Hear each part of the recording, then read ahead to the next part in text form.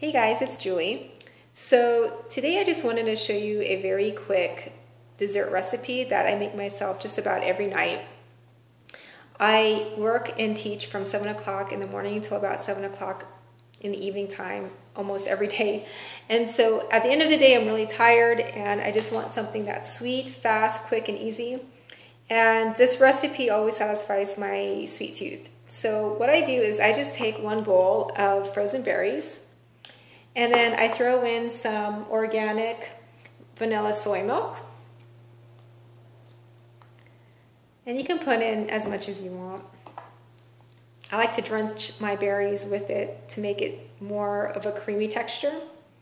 And then I sweeten it up with some vanilla stevia drops.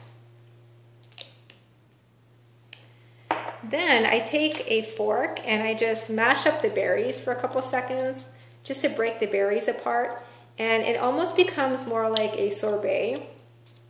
Now I know I could probably do this more efficiently in the blender, but at the end of the day I'm usually tired and I'm too lazy to throw anything in a blender. I just want to throw things in a bowl and then eat it. So that's what I do. And that's it. So I hope you enjoyed this recipe. So please like my video, and thanks for watching, and I will see you in my next recipe video. Thanks.